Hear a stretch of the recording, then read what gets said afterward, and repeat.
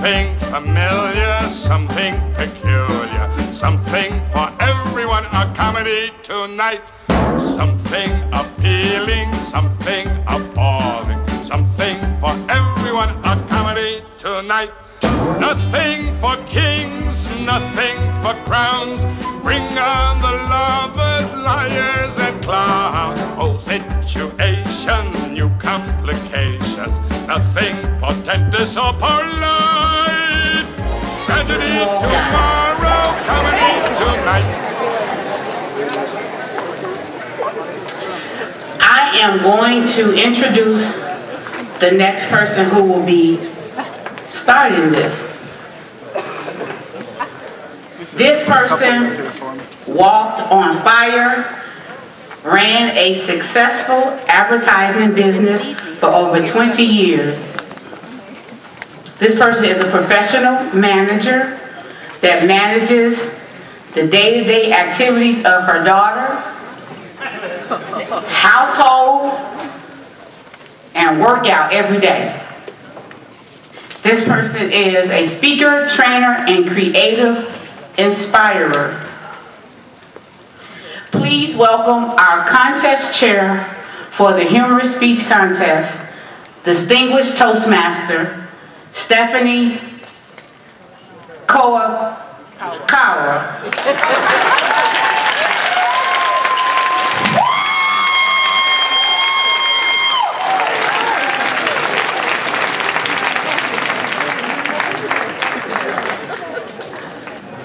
Welcome, Toastmasters. Are you ready to get some muscles going for this humorous contest? Get your muscles going. So today, I have the pleasure of introducing our contest chair. He is the winner of all 4 contests. In 2011, he won the evaluation contest. 2012, he won the International Speech Contest along with table topics. That's a feat. 2015, the Humorous Contest, and 2015, the Table Topics Contest. He is the owner of the Gem Hunter, a gemological storytelling service. The Jedi Master himself and everyone's superhero. Let's welcome Barry Mixon!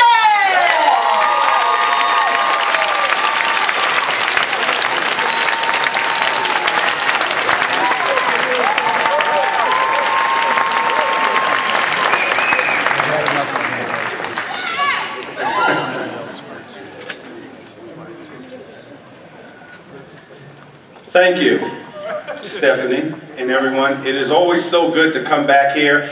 I feel like it's family. And I really appreciate everyone who has been in my life. Toastmasters is a huge part of my life and has truly changed my life. And as the contest chair, the first thing that I need to do is make sure that everybody's in the right place. Not just in the building, but your spirit and mind is in the right place. Because for those of you who guessed, there are 4 contests in Toastmasters. There's the there's the evaluation contest, and let's give it up to Garrett Gray as our 2015 evaluation champion.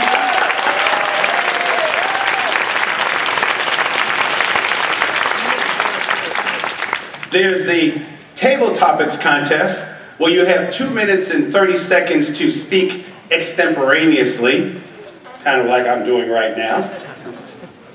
Then there's the International Speech Contest, where one person gets a chance to stand in front of the whole entire world and tell their story.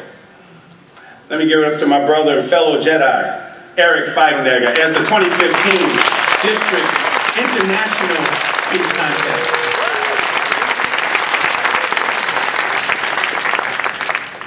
So there's table topics, evaluation, international speech contest, and then there's this.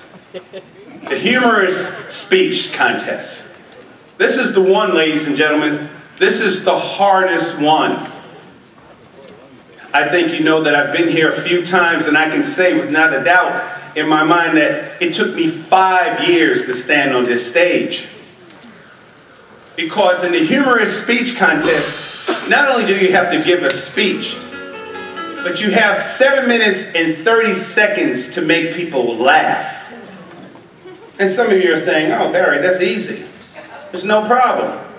Okay, I got a challenge for you. Gentlemen, the next time you're in trouble with your woman, the next time, I'm not talking about a little bit of trouble, I'm talking about where you've been cold busted, doing something that you wasn't supposed to do and your girl told you 1,000 times not to do it. I challenge you to look her in the eye, stand there for 7 minutes and 30 seconds, make her laugh. If you don't get thrown out of the house or beat up, you know you made it. Ladies, the next time you decide that you want to get the garage painted, or you want to clean up the house on the same day of the game that he talked about for the last 2 weeks, go ahead. Make them laugh. That should be easy for you. See, because nothing has really changed since the last time I've been on this stage. As I told you then, and I'll tell you again, it's hard. So hard to be a superhero, especially if you have to make people laugh. So ladies and gentlemen and guests, welcome to the 2015 Humorous Speech Contest. Let's get started.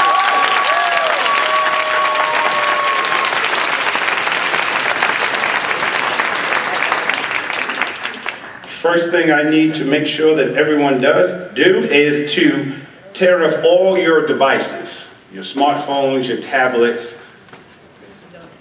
Please keep your flash photography to a minimum, or really don't do it at all, other than our professional photographer, because we do have lighting issues here.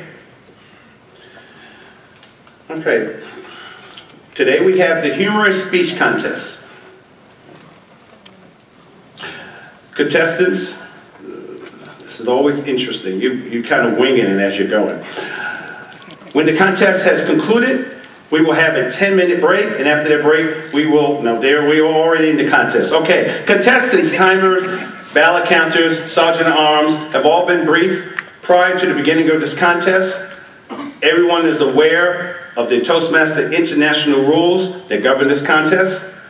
No one should enter or leave the room during the contest presentations. You may do so, if time permits, during the minute of silence between the presentations. Is everyone clear on that? Yes. No potty, I work with kids, so no potty breaks or anything like that. I'm just going to take a second to enjoy this, because I teach middle school where orcs and goblins and trolls still exist.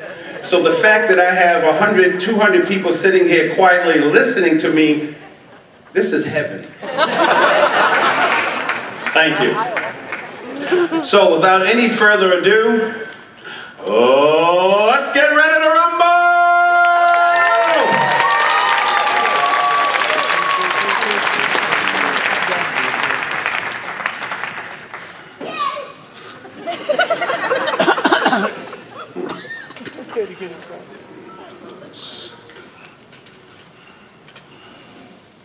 Our first contestant, Jerry Evans. Heads up. Say again? Oh, I'm sorry. Thank you. Thank you. The speaking order. It's been a while, folks. Thank you. To be a superhero.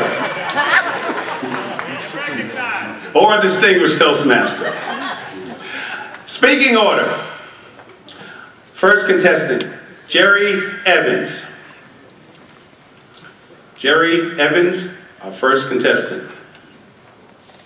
Second contestant, Stephen Frew.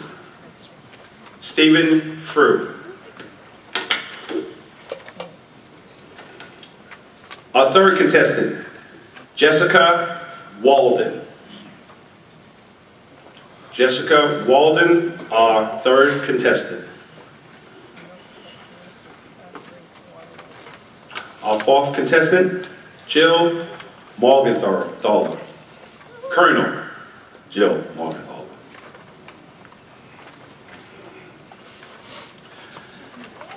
this is where it gets interesting. Our fifth contestant, Vidas Vidya Spinivas. Srinivasa. They have the same problems in school. Oh, it's amazing. They're student number 5 until about 6 months into it. Our sixth contestant, Fatima, there you go. Nias, that's what I said. Fatima Nias. That's our sixth contestant. Our seventh contestant, Betty Jagabusi. The New York part of me, I got that. Jagabusi, our seventh contestant.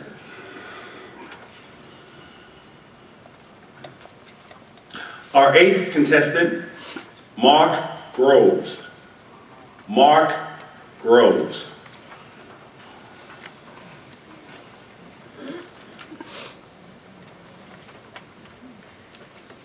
And our ninth and final contestant, Stephen Matea.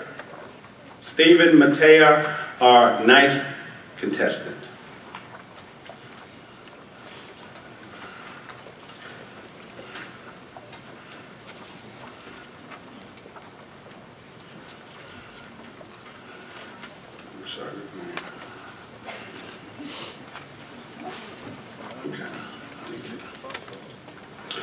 Okay, now, let's let the contest begin.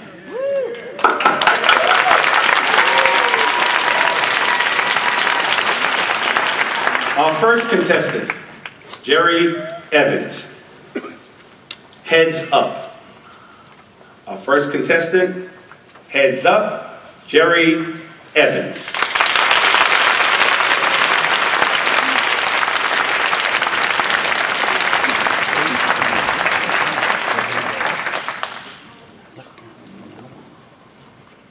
You see them everywhere, every day, walking aimlessly with a mindless blank look on their face. These zombie-like creatures that you observe and witness every single day of your life. They walk aimlessly, their heads buried up their handheld assets, so intoxicated they can't see straight. And you wonder, what are we becoming? Are we becoming a nation of hyper-connected hermits thumbing fiercely on our smartphone? Really? Mr. Toastmaster, fellow Toastmaster, fellow humans. The word that immediately flashes through my mind is zombies. It's like the show, The Walking Dead, which used to be some of those people primarily human, but not anymore. I now find my eyes scanning swarms of people to see how many of them are staring at handheld.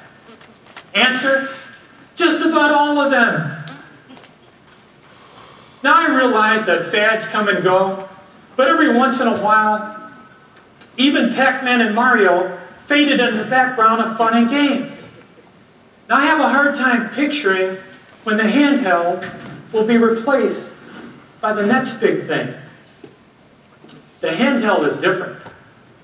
With its shiny surfaces, it's sleek, satisfying, and sensual to the touch. Its mysteries and air of sophistication. It gives one a sense of empowerment. To hold it in one's grip is an exhilarating macho experience, Ruth, even for women. The handheld enraptures people in a way I've never before seen, whereas video games, they can be stressful after all, right? The handheld has a tranquilizing effect. Handhelds are to teenagers and adults what pacifiers are to infants. But perhaps the most amazing thing about the handheld is that, and I still haven't figured out exactly how it accomplishes this, it seems to level the playing field. It turns virtually everyone on the planet, from Wall Street wizards to minimum wage fast food workers, into geniuses. Who knew, right? No matter what one's intelligence or station in life, he or she can find the nearest Chinese restaurant. Get an answer to any whimsical tabletop question, or give the directions to a Toastmasters club anywhere within seconds.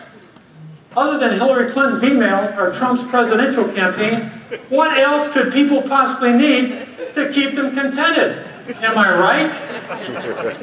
So at the current pace of handheld technological advancement, it seems inevitable that these little digital somas will soon have a chokehold on every human brain. Did you know that there are more new handhelds activated every single day than new babies born?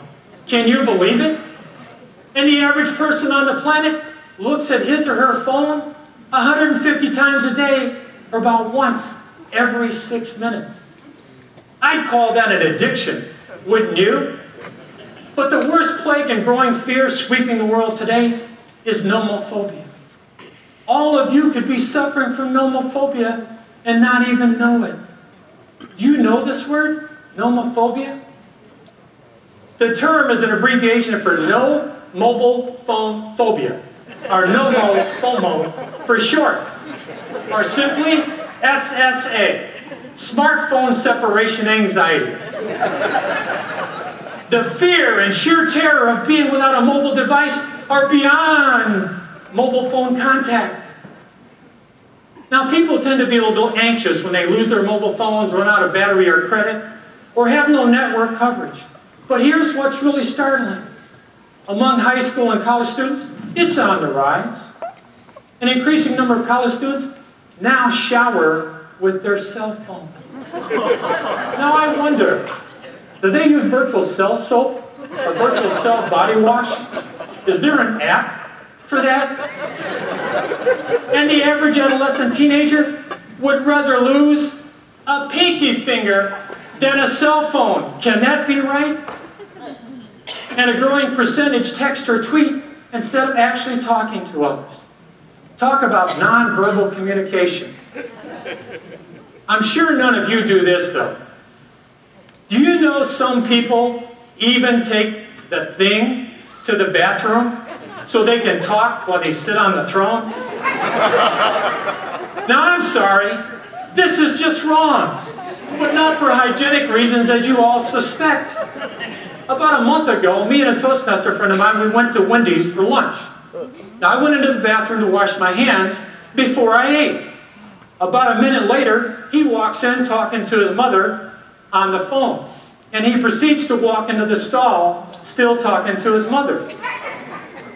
Now, I look over and I'm thinking, I just hope he's not taking a selfie or drops his phone in the toilet because it'll void the warranty on his phone. They keep people occupied 24 hours a day. Without question, they become the new opiate of the masses. You don't have to snort it or shoot it. You can stream it to get your fix. But perhaps one good thing that could come from the handheld zombie trance is that there will be less time for people to engage in rioting, crimes, and other antisocial behavior. Besides, who has time to commit crimes when you have to check your handheld every few minutes? One can only help but wonder whether or not the nature of the Big Bang predestined that mankind would soon become a giant nation of handheld zombies, so utterly mesmerized that they would lose interest in all the other mind-dulling activities that have surrounded them for decades. Is it possible that fun addicts will lose interest in college and pro sports, reality television, and rioting over imaginary grievances? Friends, fellow humans, lend me your attention. One thing is now certain. The zombieization of humankind is now upon us. One can only begin to envision where it'll be 5 years from now, 10 years from now, 25 years from now. So the next time you have a close encounter with one of these zombie-like creatures, with their heads up, their handheld assets, so intoxicated they can't see straight, I want you to shock them, shake them, wake them up from their handheld trance, and I want you to scream, say it with me, heads up! Say it again, heads up! Mr. Toastmaster.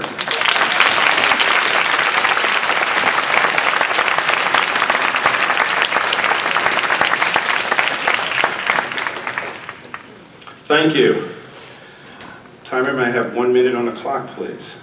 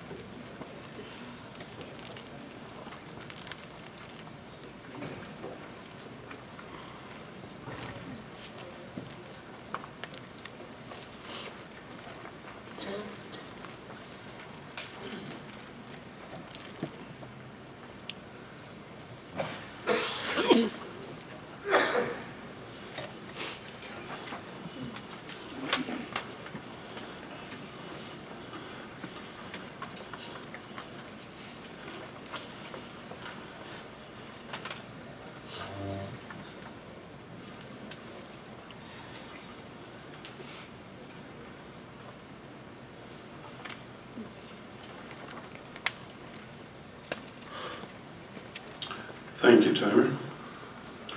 Our next contestant, contestant number 2, Stephen Frew. An ocean of emotion. An ocean of emotion, Stephen Frew.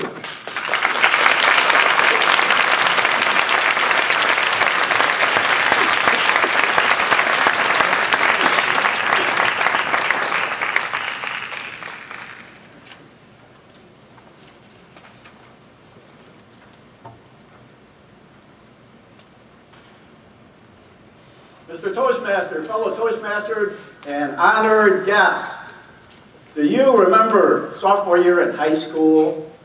Please raise your hand. Surely I do too. My English teacher was Mrs. Johnson. We were studying literary symbolism using Arthur Miller's play, Death of a Salesman. It's about Willie Loman, a mediocre salesman who cheats on his wife and dies at the end. But before he does, his wife gives a famous speech. My husband is not a successful man, nor a perfect man, but he lives a valuable life. Attention must be paid to such a person.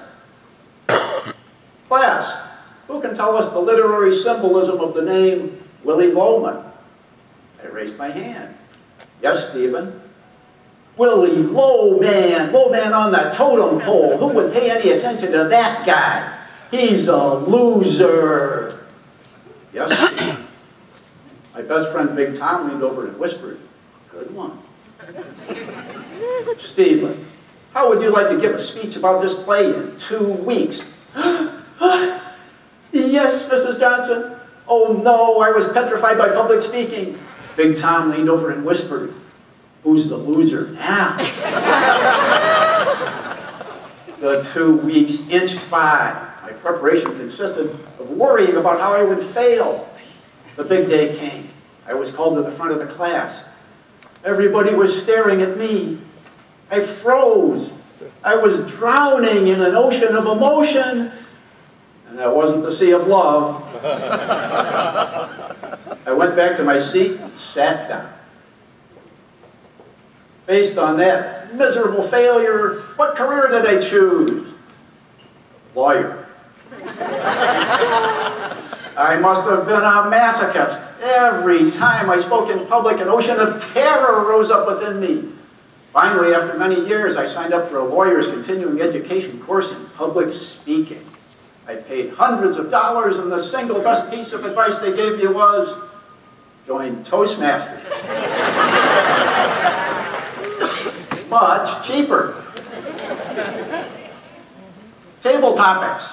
I dipped my little toe in the ocean of jitters. Not too bad. I signed up for the contest. First stop, area. No opponent. This is easy. Next stop, division. Wow, big crowd. I introduced myself to the other candidates. Hi, I'm Steve Frew, Steve Frew, Steve Frew. Hello, I'm Prez Veselov. I wasn't impressed. He has an accent, nobody will understand him. I can guess how that theory served me. this year, Bill asked if I'd like to consider the International Speech Contest, and I said, sure, but oh no, at the club level I was out. Bill said there was another club looking for a contestant, I was back in again. On the division. On the area. No opponent again. I'm getting pretty good at this. On the division. Now the tide came in from the ocean of clammy sweat. Oh, I couldn't sleep, I couldn't eat breakfast. All day at work, I literally sweated through my clothes. The contest came, I drew number 6. I was going to have to wait. The young lady who drew number 4 got 1 minute into her speech and froze. Just like I had in high school. The clock ticked by. The room was dead silent. Her plight was so heartrending, I said a silent prayer. Oh, dear God, please, please, please. Don't let that happen to me! And by the way, please help her too. I guess he did, and she was a Toastmaster. She snapped out of it, she finished with a flourish, and I thought, wow, if she can do that, I can do okay. And I did. I lost, but I came in second, and the next day the winner announced she was unable to go to district. So as a second place finisher, I was going to district without ever having won a contest.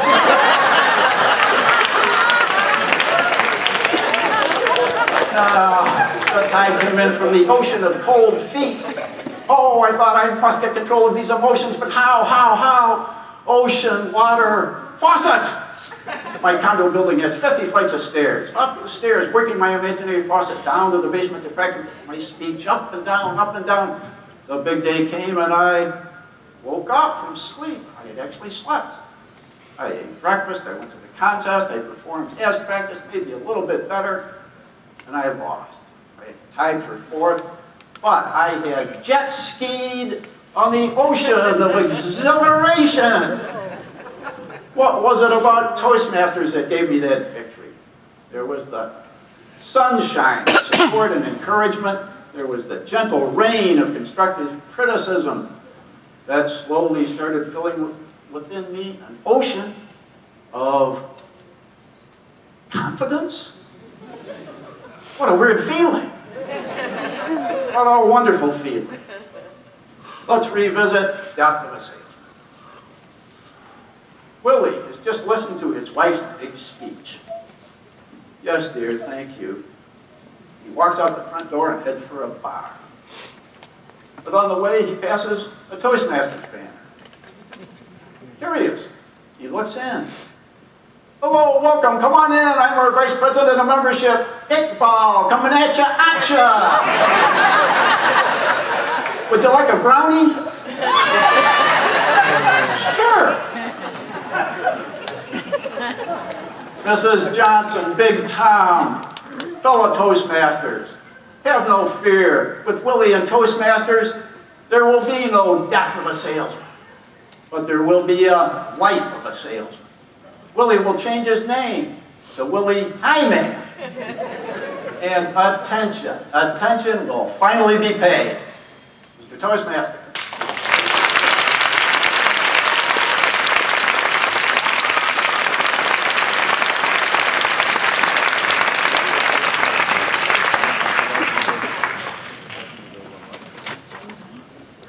Madam Time, I'm going to have a minute of silence for the judges to mark their ballots.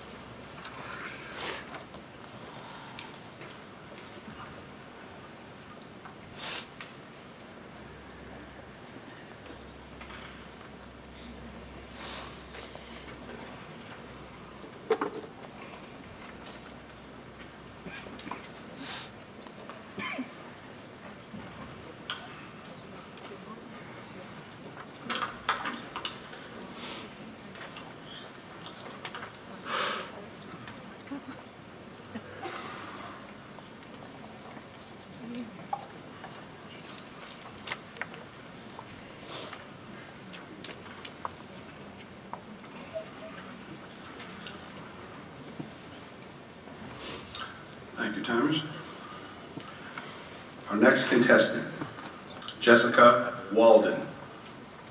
Who would tell lies on the internet? Who would tell lies on the internet? Jessica Walden.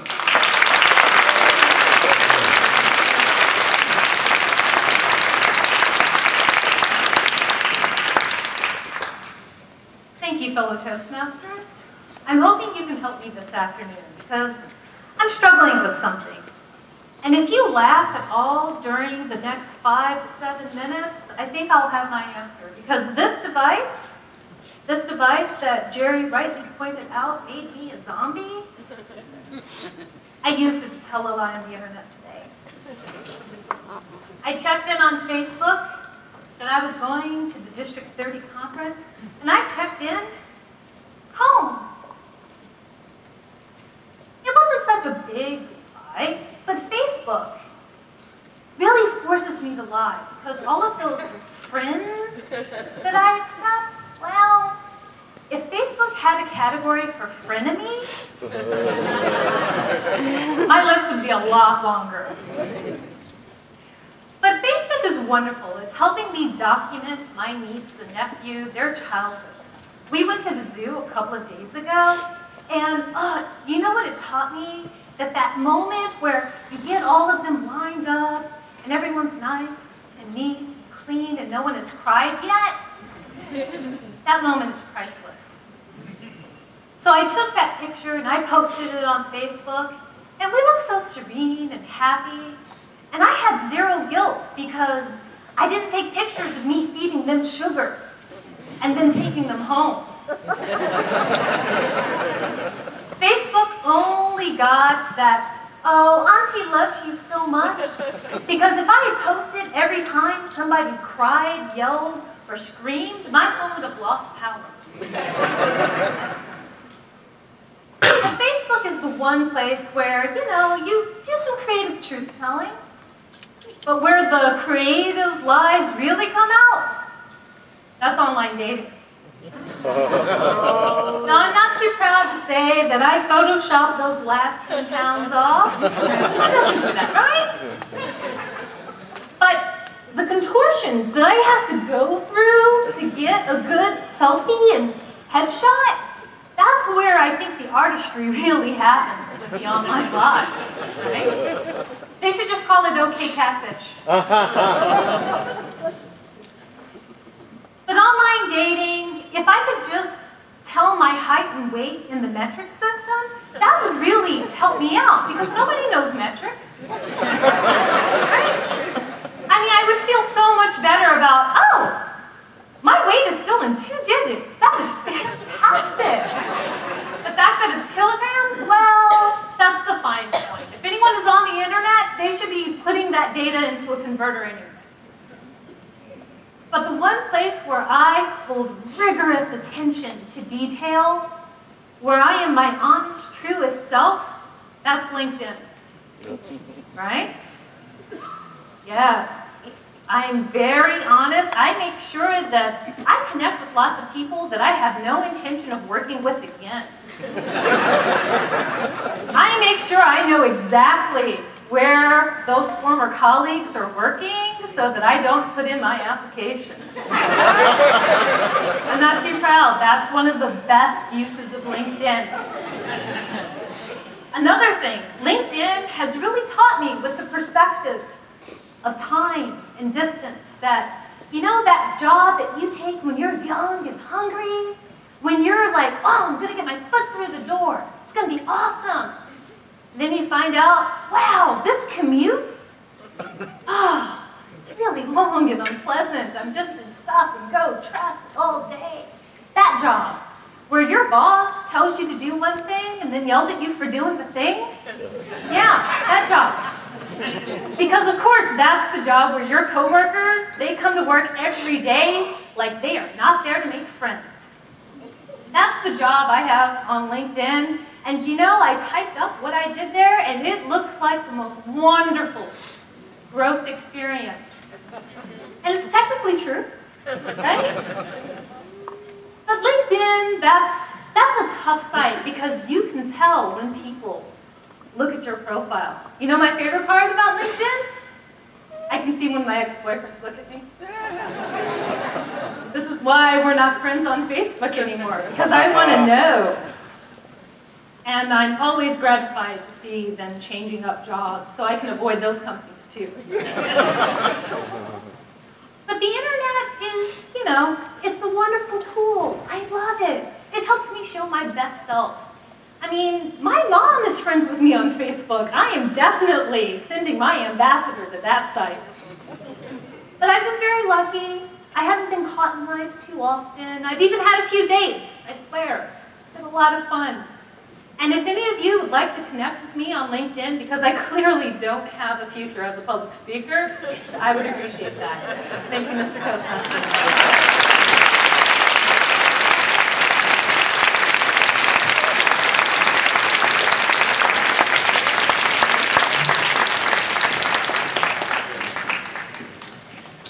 Thank you. Time we may have a minute of silence while the judges mark their ballots.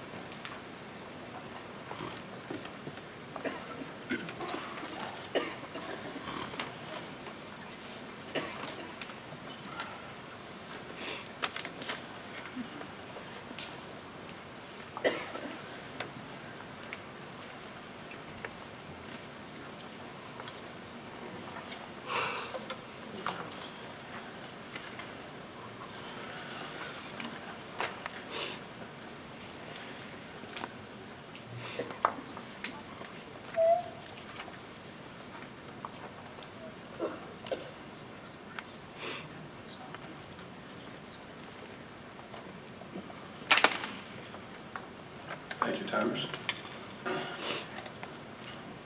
Our next speaker, Jill Morgenthau. The Rub, a True Story. The Rub, a True Story, Jill Morgenthau.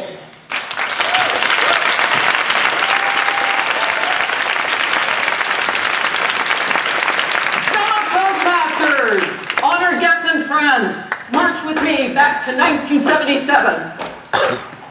I was all of 22 years old. I joined the Army. I was a Cold War warrior. How cool is that? I also have a top secret clearance. And if I told you any more, I'd have to kill you. No, seriously, I'd have to kill you. And I remember when the sergeant sat me down, he said, Lieutenant Morgenthau, now that the Army has cleared you, you must understand that the Army has the right to say yes or no to who you marry. What? Oh, don't get your skivvies in a bunch. We just don't want you marrying a Chinese spy or a Syrian terrorist. You can have one-night stands. Have you cleared that with my dad? So my first assignment was in South Korea. I was stationed up along the demilitarized zone, the DMZ. We're watching the enemy. The enemy's watching us. It is so boring. There is no action at all. Well, that's not true. There is action. When the American soldiers would go into the village and get massages, they'd come back with these big smiles because they had gotten the wink, wink, nudge, nudge. And one day my girlfriend Kay was older than me, more experienced. She'd already been married and divorced. One day Kay said to me, Jill, let's go in a village and get us one of those massages. I said, Kay, I'm not risking my top secret clearance for a wink, wink, nudge, nudge. She goes, Jill, the Army doesn't care about massages. They just care about marriage. And I said, Kay, my mother taught me that marriage comes before massage. And she goes, Jill, get over it. So I got over it. We went to the village. The women there were really shocked to see two Western women walk in. I went into a room, got undressed, laid down on my belly, had a sheet over me. Young lady came in, started to massage me. Hey up! Hey up! Really, man? You paid for this? And at one point, the daughter of Bruce Lee left the room. And I thought, well, maybe I'm supposed to turn over. So I thought, yeah. So as I started to turn over, I move the sheet, frontal view, she walks in and screams. I look down, yeah, I'm all here. But I'm now traumatized. I swear, never again, never have a massage again. Never. Say never. So, I was transferred to West Germany. Kay came to visit me. I was so excited to see her. Kay, I'm in love. I've met a wonderful guy, Danny. He's an American soldier. And I think he's going to propose to me any day now. Ah, Jill, that's wonderful. I need to get you a pre-engagement gift. Let's go get a massage. Kay, ah, Jill, the young lady just didn't know what to do with a woman's body. A lot like my ex-husband. Get over it. So I got over it. We went down to the massage parlor. A beautiful man stepped out. Hey ladies, you know Dwight Johnson, The Rock? Yeah, hubba hubba. This man made Dwight Johnson, The Rock, look like the Pillsbury Doughboy. Yeah. And then he said the best thing I have ever heard in my life. He said, Jill? OMG? I had no idea Jill could sound so sexy in my life. And I said, yeah. So I went in, and he said, Jill, I am Mohammed. I looked at him and I thought, oh, Mohammed, come to the mountains. The massage was fantastic. Shortly afterwards, Kay left, and Danny sat me down. I thought, ooh, he's going to propose. I'm going to say yes. The Army's going to say yes, because he's not a Chinese spy or a Syrian terrorist. And then maybe we'll go to Sweden and get his and her massages. Yes, Danny? Jill? I'm breaking up. Oh. I fall in love with my masseuse, Mimi. Can't beat that wink, wink, nudge, nudge. So, after a few weeks of hurting, I thought, Jill, get over it. Go back to Muhammad and get a massage. Bring the mountains to Muhammad. So I put on this tight, black leather skirt. Yeah, my red lipstick. I was hot. I was sexy. I was sizzling. Or maybe not. When I walked into the massage parlor, the receptionist went, stop, we're not hiring. Muhammad came out, Gilles, come on in. He had me lie down my back, sheet over me, and he started to massage my ankles. And he says, Gilles, what's up? Well, Muhammad, I'm actually leaving Germany to go to grad school. He starts massaging my calves. And where is your grad school? California. He starts to massage my thighs. How would you like a massage every day? What? And then he starts to massage up near my DMZ. He said, Jill, marry me. Take me to California. I'm looking at this drop-dead gorgeous man. Oh my gosh, a massage every day for the rest of my life. Oh, baby! And then somewhere in my reptilian brain, an alarm went off. Warning, warning, top secret clearance. And I looked at Muhammad and I said, Muhammad, where are you from? Syria. Oh, God.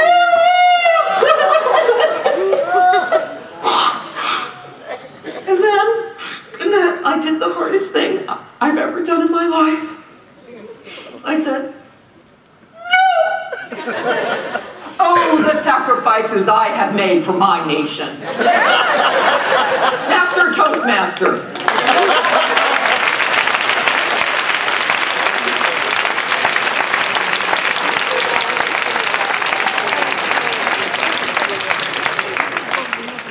Thank you.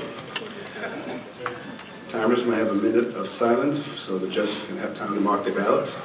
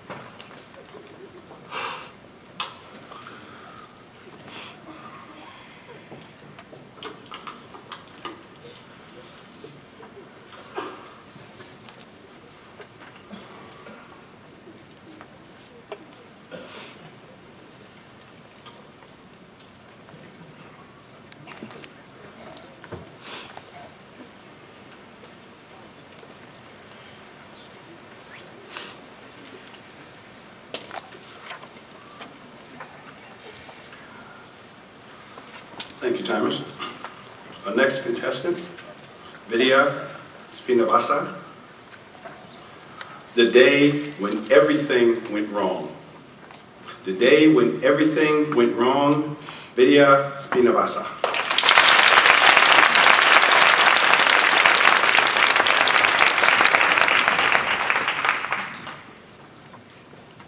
Good afternoon, fellow Toastmasters and friends. The day started like this. I was on vacation and there was a beautiful forest near the place I stayed. It was an early morning, so I decided to take a walk in the forest. The entire place was mystic. The sun rose gradually, giving a glorious greeting to the mountains, which seemed to move away from me as I walked. There were gigantic trees all over, with different colors on their leaves as the sunshine swept over them slowly. The morning mist was very cold yet relaxing. I could feel the crisp smell of cold soil, wet dew, and herbal aroma, which was rejuvenating and refreshing. I walked and walked and it brought me to a waterfall. Not a huge one. I didn't know where it originated from or where it descended to. There were small rocks by the side, so I sat on one of them. The water was crystal clear and tasted sweet. Nature at her best. I dipped my legs into the water and treated myself to a natural pedicure. Suddenly, I thought I heard a growl. I turned back and saw nothing. Must have been the rumbling of trees. I heard they growl again, this time much louder. I was not alone. I turned back and there was this huge creature standing before me and it growled louder when it saw me. I at once knew that I had to run. I ran as fast as I could, but I didn't know what this creature was. It was as big as a dinosaur, but I know dinosaurs don't exist. Or was there a last dinosaur hiding in this forest all these years? Whatever it was not a friendly animal and I had to run.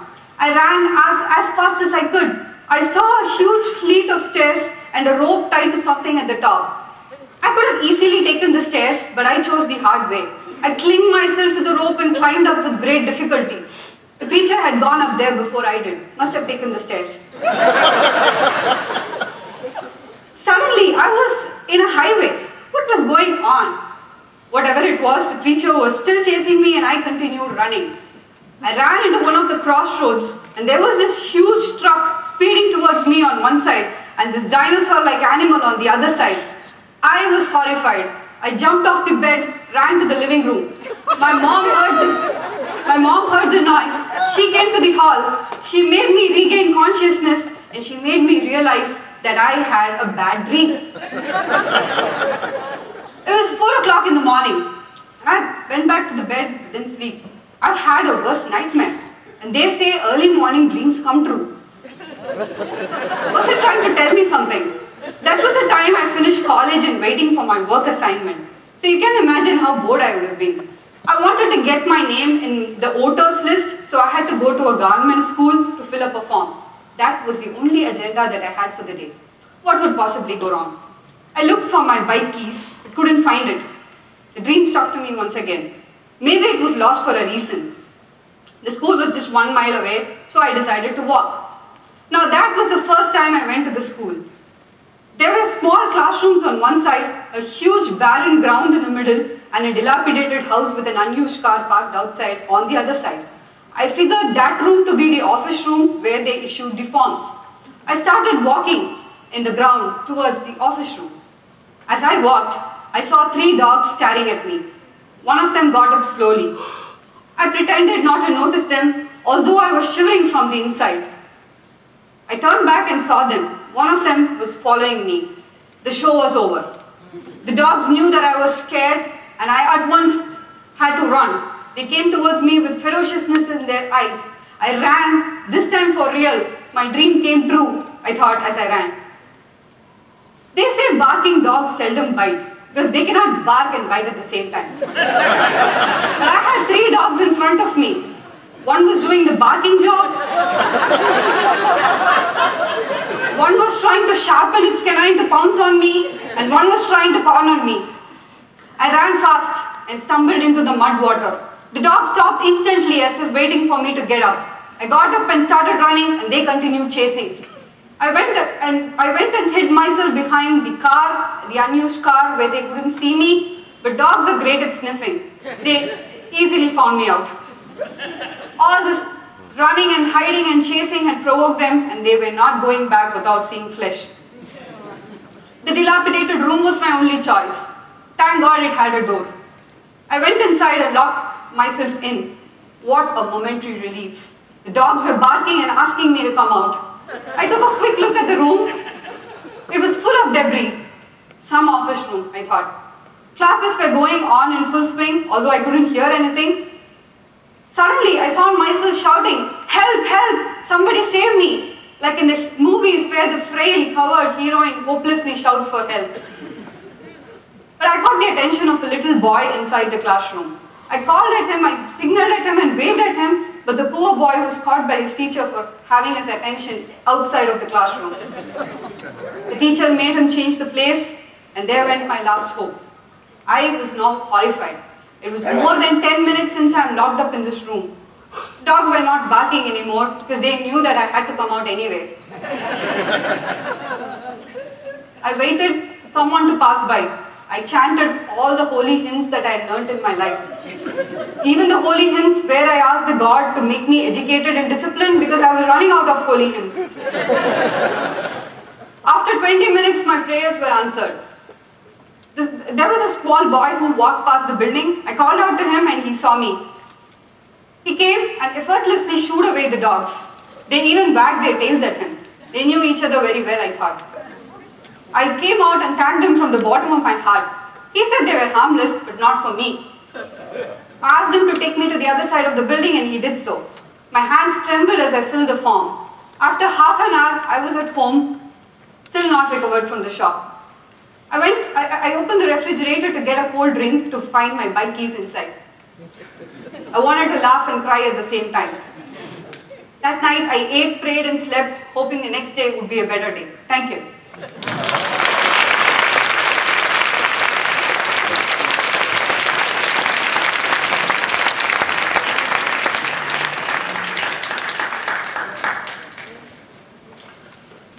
Thank you.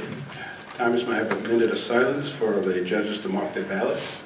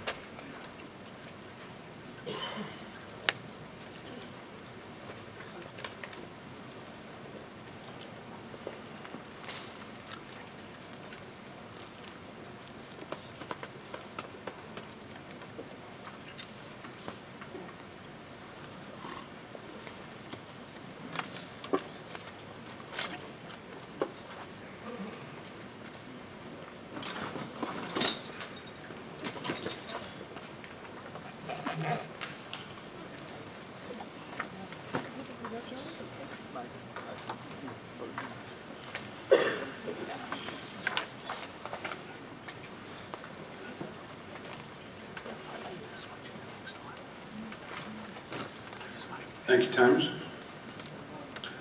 Our next contestant, Fatima, yes. The apple doesn't fall far from the tree. The apple doesn't fall far from the tree. Fatima, yes.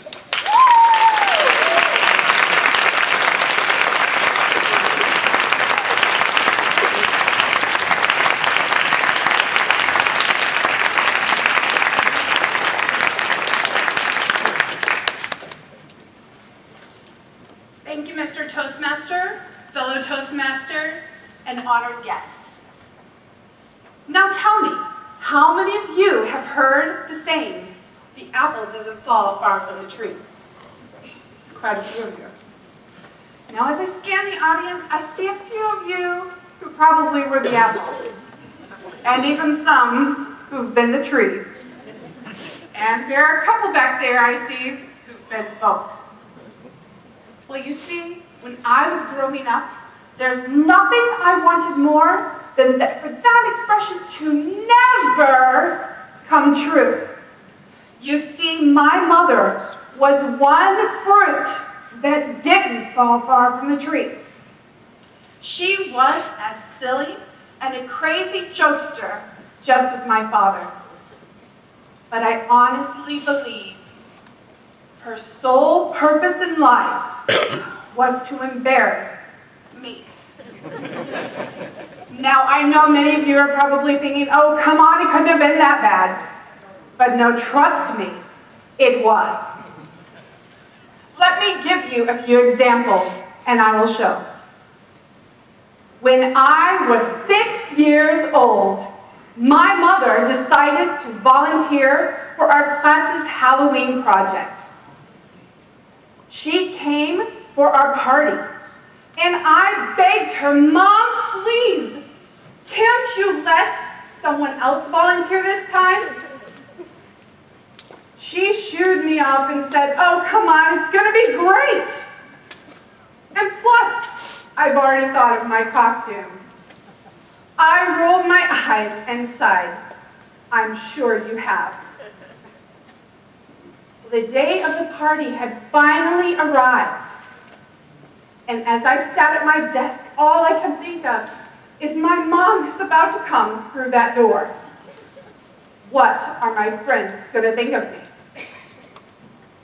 As she approached the door to swing it open, I slumped further and further in my chair. In came my mother.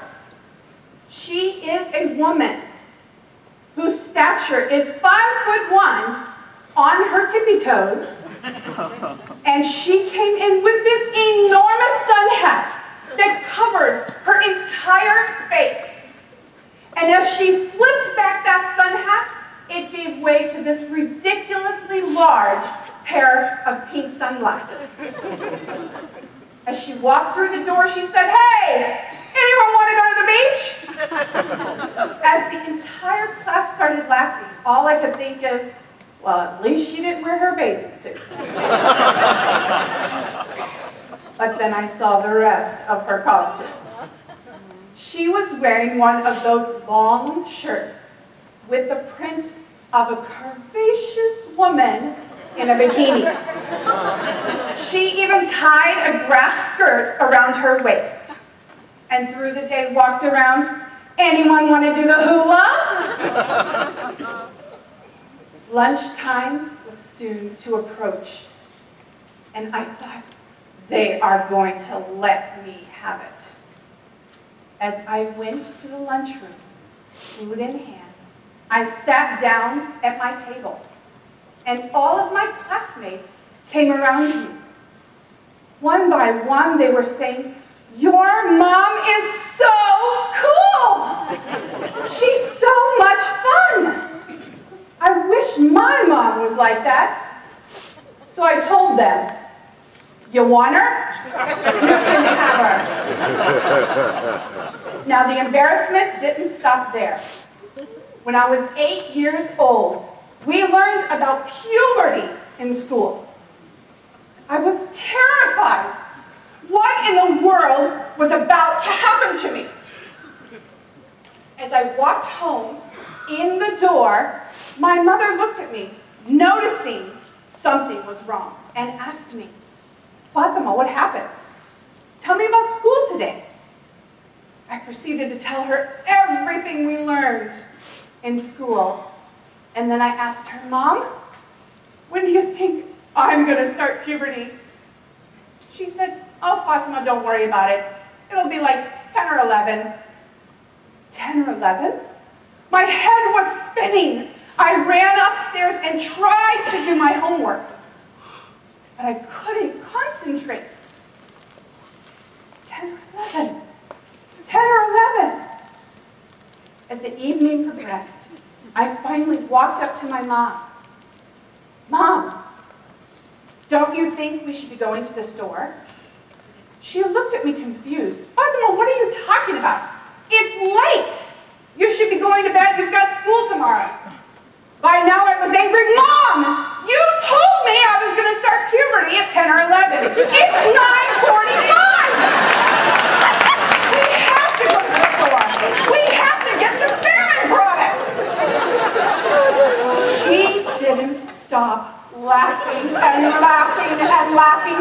And when she finally caught her breath, she pulled out her phone book and proceeded to dial everyone she's ever known. It was then I realized she didn't mean 10 or 11 p.m. And it wasn't called famine product. For months she had so much material on me. She told everyone, even every female cashier she came across heard the story. I thought I would never live that down. Finally, I'm 16. I was driving. I passed my driver's license test after the second try, and my mom allowed me to drive everywhere I could. When we ran to the store this day, we decided to go and get a few things. She recalled she forgot something. It was body wash. So as we walked down the aisle to the body wash, I happened to know a very handsome young man who was standing there. And as my mom saw the product, she reached down to grab it, and as she did, it happened. The sound that you wouldn't believe. As Obi-Wan Kenobi once said, there was a great disturbance in the force. But no, what was that sound that was echoing over the walls?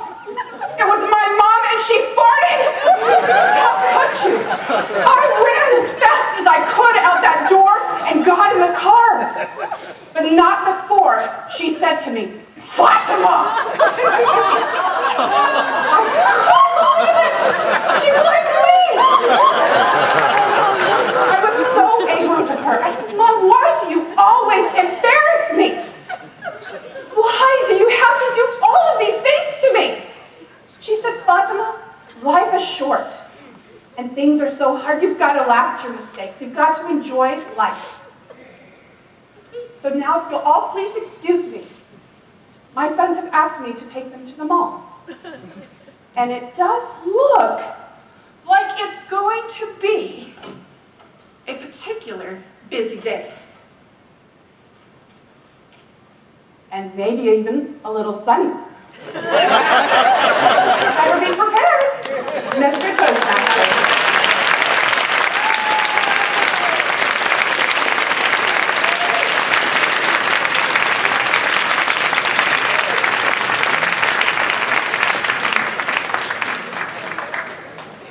Thank you. Timers might have a minute of silence for the judges to have time to fill out their ballots.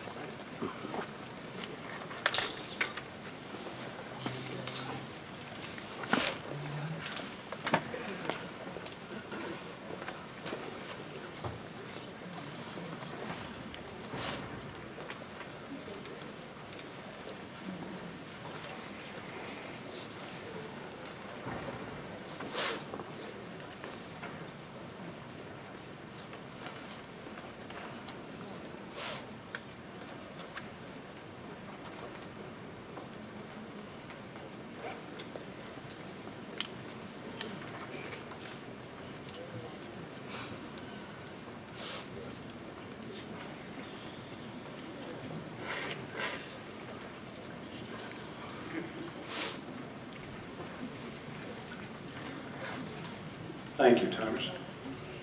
Our next contestant, Betty Jacobucci. New life with the retired spouse.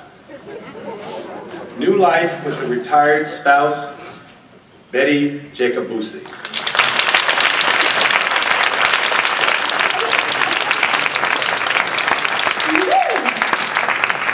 Retirement, what does that conjure up in your head?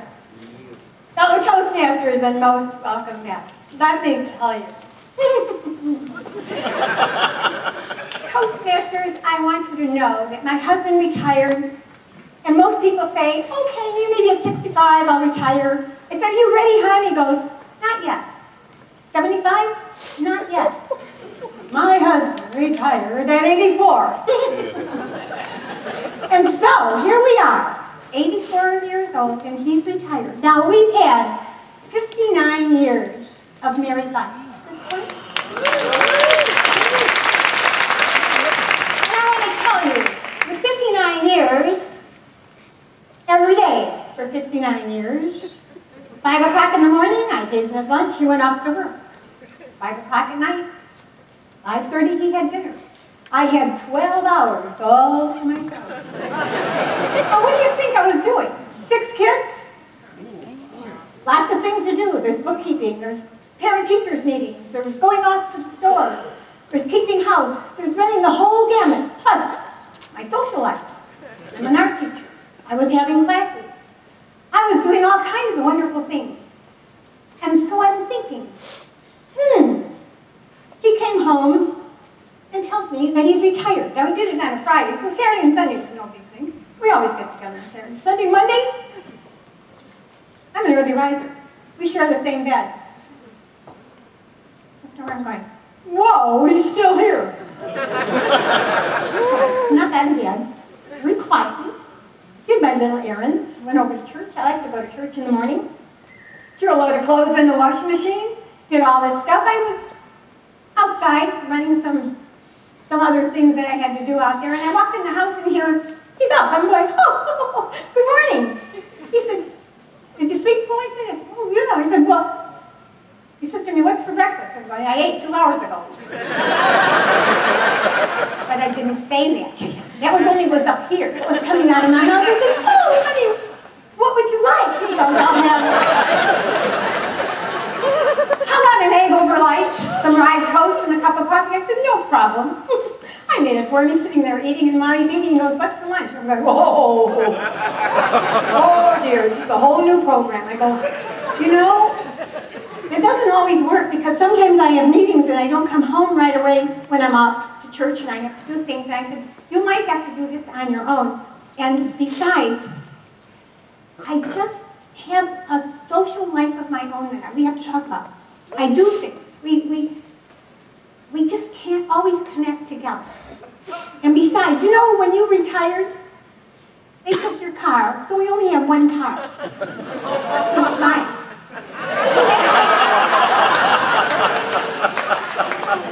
That's no problem at all. He says, I'll get you a bus schedule.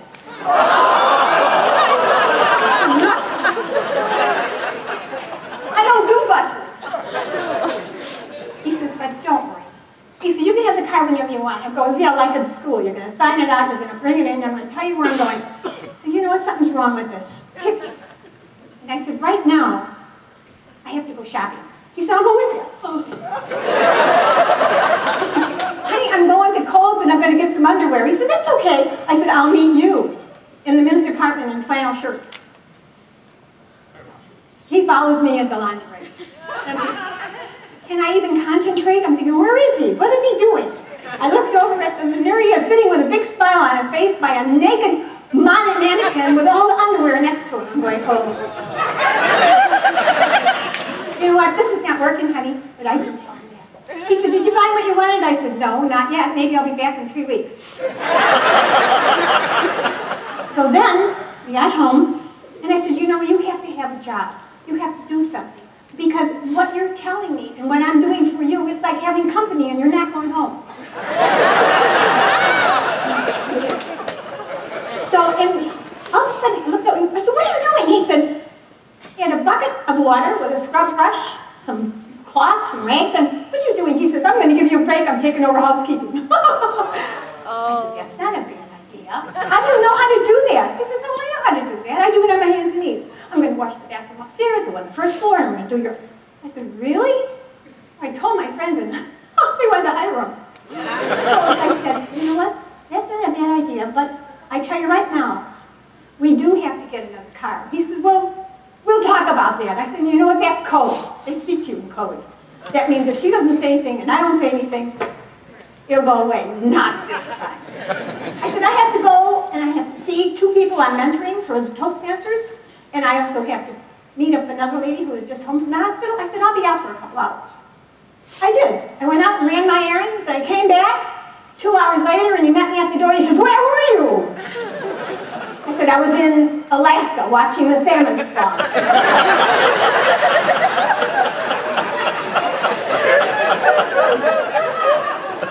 We got the cards next week. So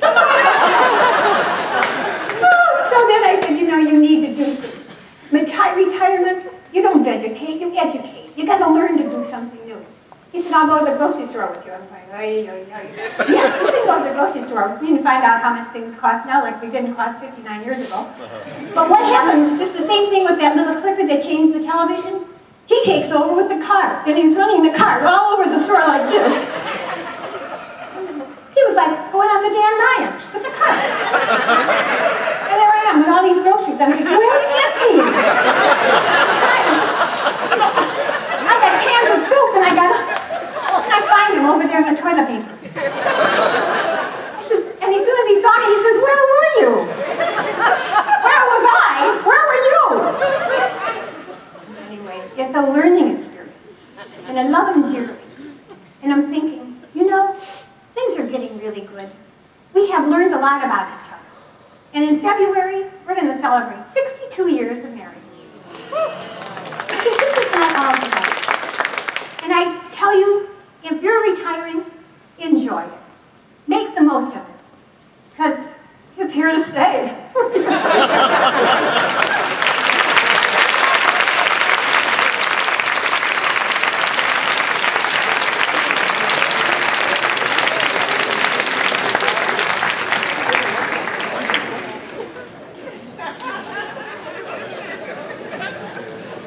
Thank you. Timer, I have a minute of silence while the judges mark their ballots.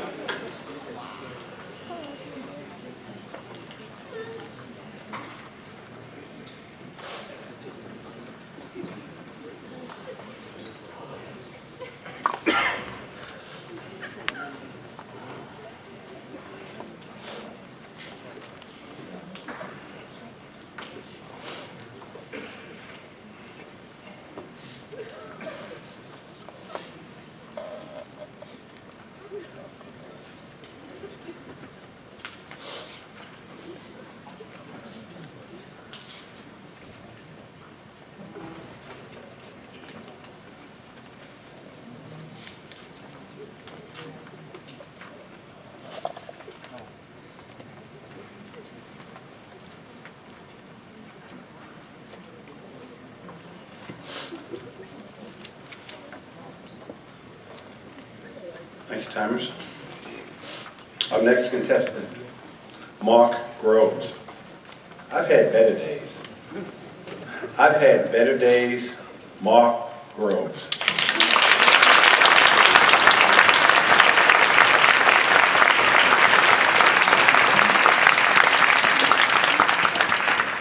Mr. Toastmaster, my fellow Toastmasters and welcome guests. Some years ago, I was driving to work in my new blue Honda. I was wearing my brand new dark blue suit with matching shirt and tie. I worked in human resources and safety at a distribution center. When I arrived at the office up on the second floor, I noticed someone had bought donuts. It was Friday. Things were looking good. So I grabbed a donut. And I'm munching on my donut, I'm talking to people, just munching away. But I had to go downstairs and follow up on some new employees. As I was leaving the office, I noticed some of the staff members giving me strange looks. In fact, when I was down in the work area, I was again getting these strange looks from various people. I returned to my office, sat down at my desk, when the operations manager popped his head in the doorway, gave me another strange look, and said, "Mark, we have a visitor here from OSHA." OSHA! The Occupational Safety and Health Administration Act of 1970 under the auspices of the Department of Labor. Inc. Immediately, rivulets of sweat began pouring down from my brow, into my palms, and unfortunately seeping into the armpits of my new blue suit. The blood drained from my face, and I took on the appearance of a well-dressed snowman with red hair. The operations manager looked at me and said, "Are you sick? You don't look good." I lowered my head, and before I could respond, I heard the voice of the plant maintenance manager, who said, "Mark, we have an OSHA inspectors here." Angrily, I raised my voice and I said, "I know the stupid OSHA inspectors here." And as I raised my head, standing next to the maintenance manager was the stupid OSHA inspector. The OSHA inspector was a tall, thin, expressionless gentleman wearing a black suit, a white shirt, a black tie, and a thin black briefcase suspended off his left wrist. And I'm certain that Hollywood copied that style for the Men in Black. And it was at this point, while being rather nervous and sweating profusely, that I couldn't put words into their proper sequence when speaking. I offered the OSHA inspector my sweaty palm and said, "I'm Human Resources from Mark Groves." He was following up on a ventilation complaint. We identified the area in the building, and we went down to that area to check it out. As we approached the area, I noticed that the supervisor in that area was smoking a cigarette next to a vehicle with a flammable liquid placard on it. I hung back from the OSHA inspector and went like this, told the guy to get rid of the cigarette. He misinterpreted my gestures and with the cigarette out of the corner of his mouth, waved a friendly greeting back to me. I introduced the OSHA inspector to the supervisor, and the supervisor looked at me and said, "Hey, Mark, how's that cocaine habit of yours working out?" I was speechless. And before I could respond, he said, "Are you sick? You don't look good." I said, "Sick I not am." I sounded like Yoda from Star Wars. The supervisor took me aside, and he asked me to look at the front of my suit coat. Now I knew why everybody was giving me these strange looks. Earlier, I had grabbed a powder donut, and along with my sauna sweating, this is the way I looked. The inspector finished his interviews and his observations, and as we're walking back to the office, I noticed someone had taken a 12-foot A-frame ladder, placed it on top of an 8-foot storage shed, and there's a pair of feet on it. And the ladder is swaying. It's rocking back and forth like this. I had no idea the Chinese acrobats were in the building. But it's not. It's the maintenance manager. He's checking a vent in the ceiling. And he's standing on the top of the ladder. Not the last rung, but the very top of the ladder with his feet covering the sign required by OSHA that says, "This is not a step." Buzzers are placed throughout the building to indicate, in the ceilings, to indicate lunch break. There was a buzzer in the area where the maintenance manager was. Oh, no. It was break time. It went off.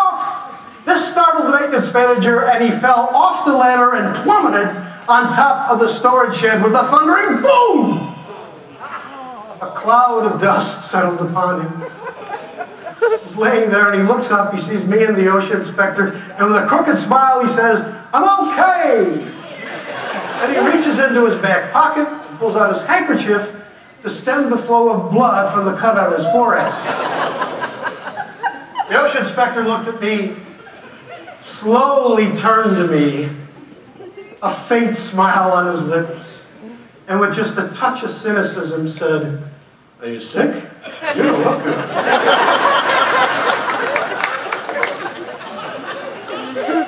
We had a wrap-up meeting, and I'm escorting the inspector out to the parking lot. And here's an employee driving like a maniac, swings around a row of cars, sees the ocean inspector, swerves, barely missing him, and smashes into a parked car. My new blue. I tell you, I've had better days. Mr. Toastmaster.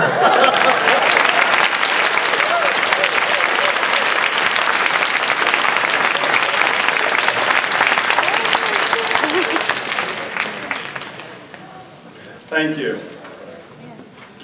Timer may have a minute of silence so the judges have time to mark their ballots.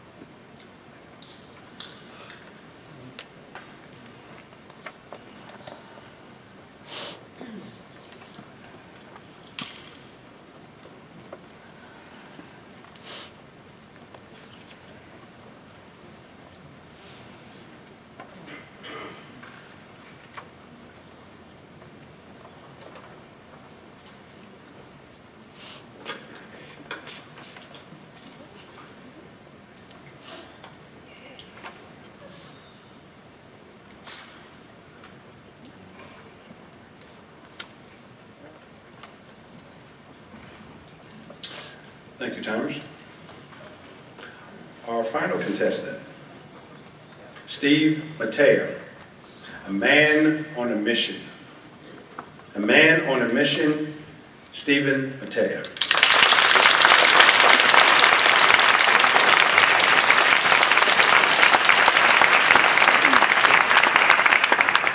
Fellow Toastmasters, honored guests, contest chair, and judges. I'm a man on a mission. You see, it has been my mission as a homeowner to take on every little home improvement job in my house. From going 10 rounds with a faucet and sink replacement, to getting down and dirty and wrestling with a toilet bowl, to installing a ceiling fan. I've been that guy. I've been that man on that mission. So it came as quite a surprise one morning when my wife called me down to the basement, and there were some old steel pipes that had begun to leak. She pointed to him and said, "What can we do about this?" Seeing opportunity as a man on a mission, I was ready to jump in on it when she said the one thing that was like a stake through my heart. She said, "Let's call a plumber." A plumber? That with pay? Are you insane? Of course, the last thing I said in my head. Well, she looked and said, "Well, who else are we going to call?" Opportunity. "Honey, I'm your guy. I'm a man on a mission." But she responded, "You're a man on what?" Never mind. It's pipes. It's simple. You take the old pipes off, you put the new pipes on, bada bing, bada boom, the job's done. She wasn't convinced, and she looked at me and said, "You've done this before?" "Well, not really," I responded. "I've seen YouTube videos and this old house. It's plumbing. How hard could it be?" She still wasn't convinced. She said, "You know, you don't know what you're doing here. You could end up flooding the basement." "Honey, please, it's me, trust me. I'm not going to flood the basement. What's the worst that could happen?" She wasn't convinced, but she had had enough of this argument, so she went upstairs. Now, I knew I was on the clock. I had to get this job done. So that day, I went out, bought all my pipes, and I planned the next morning to start the job. And that following morning, picking up my equipment bag, I headed down the stairs to the basement. I went step by step by step. And when I was in the basement, the silence of the basement was broken by the pipes that were taunting me to the sound of drip, drip, drip. So I carried my equipment bag and I walked over to the pipes and I stared them down It was man versus pipe. It was go time! So as I put down my equipment bag, I stared at the job. For the right job, you need the right pipe wrench. So I reached in my pipe wrench, and I pulled out, not the right wrench. So I reached in a second time, and I pulled out, once again, not the right pipe wrench. No, I went in one more time, and this time, ladies and gentlemen, for a job this big, it's not just any pipe wrench will work. You need the Terminator of all pipe wrenches! And I was ready, and I clamped on that pipe. As I started to open that pipe up, there was a gnawing feeling that I was forgetting about something. But I kept going ahead, and I kept working on it. But still, there was something I was forgetting. And then the question came to me as I was working on it. I did shut the water off in this pipe. I got my answer on the crank of the next wrench. Water sprayed into my face, all over me, all over my hair. I was drenched in a second. And next thing I knew, I was looking down at the ground. It looked like a mini Niagara Falls was taking place at my feet. I panicked. My wife was right. I was going to flood the basement. What was I going to do? What was I going to do? I said, "It's easy, Steve. You're a man on a mission. What would a man on a mission do?" I thought about it. I got to shut the water off. And I cranked that valve off. Ladies and gentlemen, I was beat. I was exhausted. I was soaking wet. I needed a break. So like every job, you have a helper. In my case, it was my equipment bag. So I went in my equipment bag and I reached in for plumber's helper number 1. And it was the Advil. But I knew I needed something stronger. Yes, I needed the help of plumber's helper number 2. Oh yes, plumber's helper number 2 was just what I needed. The two of us decided to take a little break. Now, after our break was done, feeling much happier, I returned to the job. As I took the old pipes off and put the new ones on, a sense of confidence overcame me. Could I begin this right? Could it be done? But I knew my true test was waiting when I had to turn that water belt back on. Now, with all the confidence and faith in what I had just done, I walked over to that valve, and as bravely I opened the valve up. Much to my surprise, the water flowing through the pipes peacefully. Could I have gotten this right? But that was broken by the sound of drip, drip, drip, drip, drip. One of the pipes began to leak, so I grabbed my pipe wrench. I started to clamp down on that wrench. But as soon as I saw another leak, I clamped down on that one. I began to tighten that pipe as well. Then I looked. I had a drip to my left, drip to my right. If my wife was there, she'd probably say the biggest drip was holding the pipe wrench. But that didn't stop me. No. I kept going left, right. I become a deranged man on a mission. I had to keep going. I lost all track of time. Minutes, hours, days, seasons felt like they passed by. I kept going left, right, tightening everything. And as soon as it started, it stopped. Peaceful. No more drips.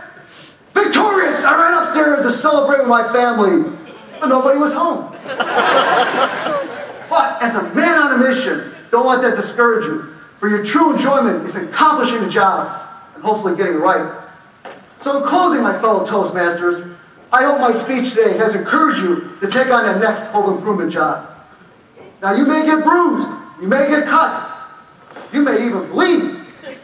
But don't be discouraged. Those are badges of courage. Now join in me in saying, I am that man. I am that woman. And I am on a mission. Mr. Toastmaster.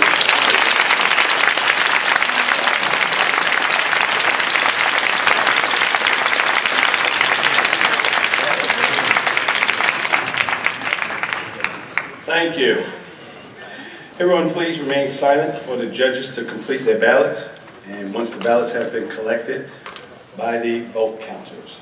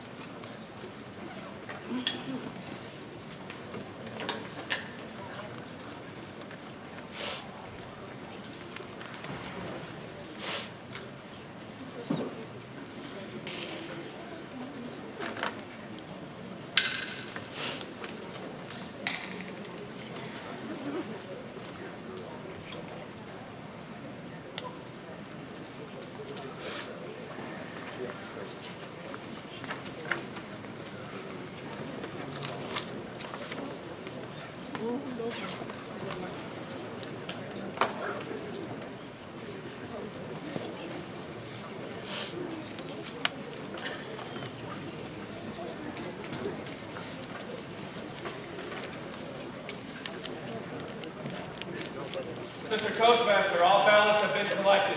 Thank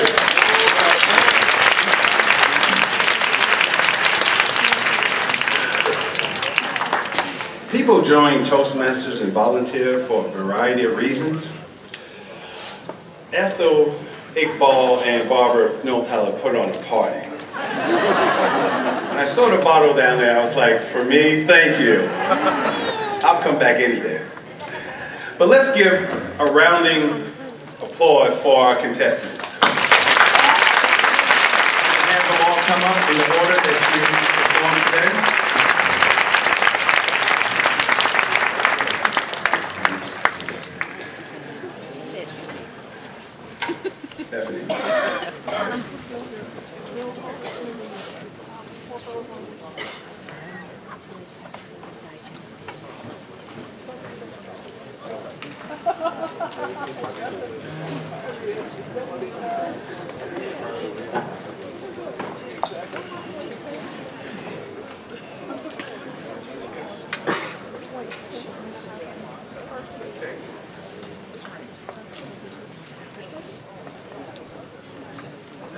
Test. We had a whole Broadway production planned for you, but Stephanie told me to cut it short. So please just let us know how long you've been a Toastmaster. What club are you representing, and what is your Toastmaster educational level? Thank you, Mr. Toastmaster. Excuse me, I just celebrated my 7th year in Toastmasters. Today I'm representing Palatine Toastmasters Club number 3307, but also like to give a shout out to my other 3 clubs, and I'm a DTM.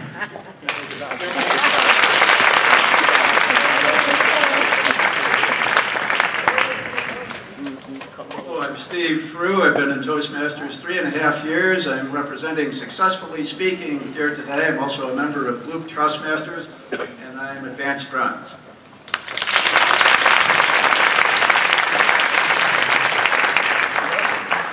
Thank you, Mr. Contest Chair. My name is Jessica Walden. I am representing Blue Cross Blue Shield Club 1752928, and I am a competent communicator, and my protege has to give 1 speech, and then I'll give my CO.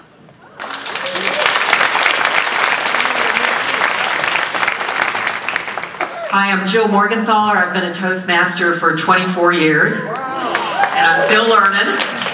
And I am a member of Windy City 5283, and I'm an Advanced Bronze and a competent leader.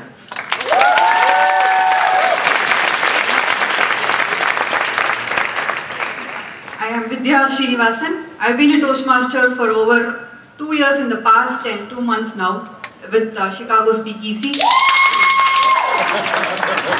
And I'm a competent communicator too.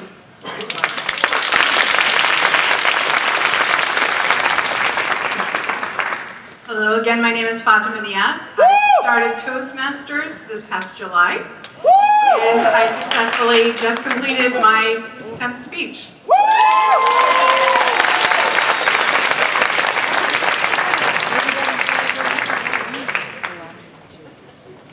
I'm Betty Jacobuzzi,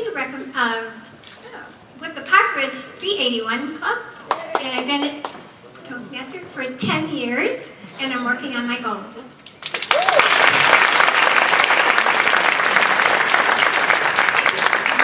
My name is Mark Rose. I am affiliated with Speakers of the House 7906 in quaint and scenic Riverwoods, Illinois. And I am bronze on both levels.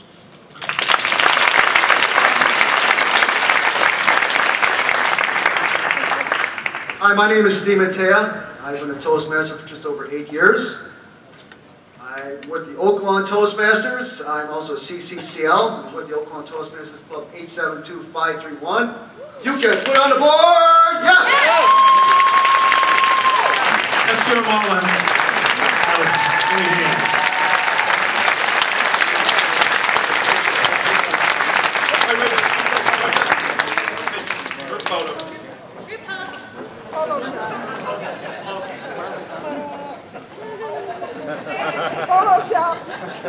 Step back.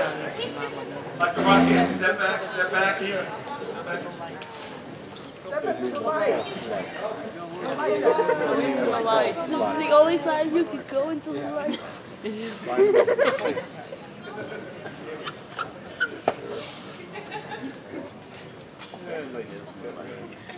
Don't fall.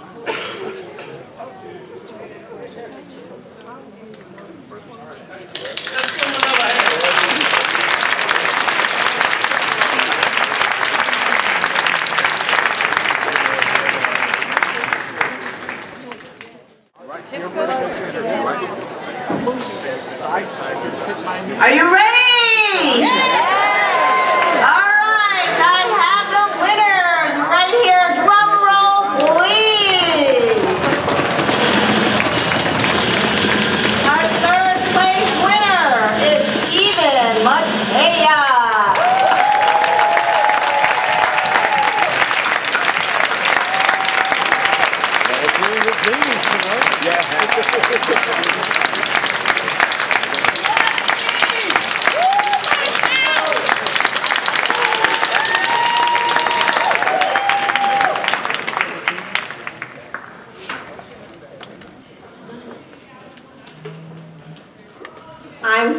say that there were 2 disqualifications.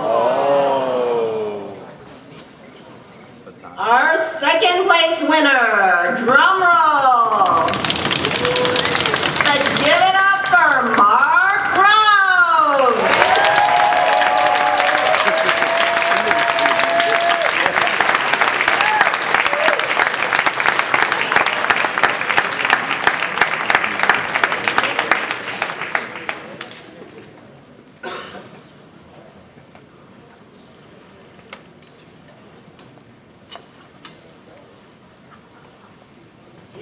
And the announcement that everybody is waiting for. Our first place winner for the Humorous contest for District 30, Betty Jacobowski.